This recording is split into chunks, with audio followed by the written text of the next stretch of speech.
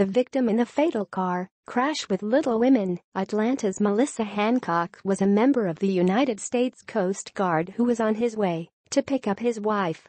Early Sunday morning, Hancock, who appeared in a few episodes of Season 2 of the Lifetime reality series, was allegedly driving westbound on the I-264 in the eastbound lanes when her 2011 Cadillac struck Daniel Dill's 2009 Mazda head-on.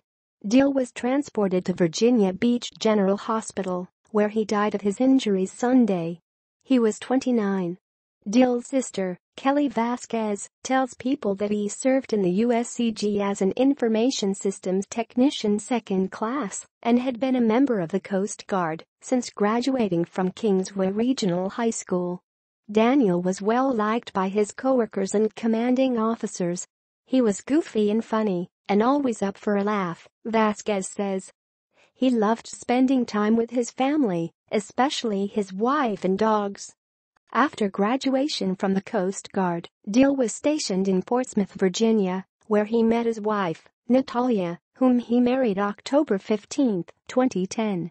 On Saturday, Vazquez says Natalia was out celebrating her birthday with friends, and Dill arranged to pick his wife up later so that she didn't drink and drive. While Dill was en route to get Natalia, his vehicle was struck by Hancock's car. After the crash, Hancock, 25, was charged and arrested with DUI, maiming and driving the wrong way.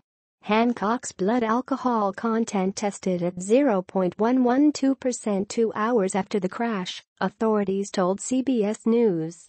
He was the type of man who would do anything and everything to help others, Vazquez adds of her late brother. Just recently he had returned from Puerto Rico, where he was assisting with the hurricane relief efforts. Dill will be buried with military honors on Saturday, CBS reports.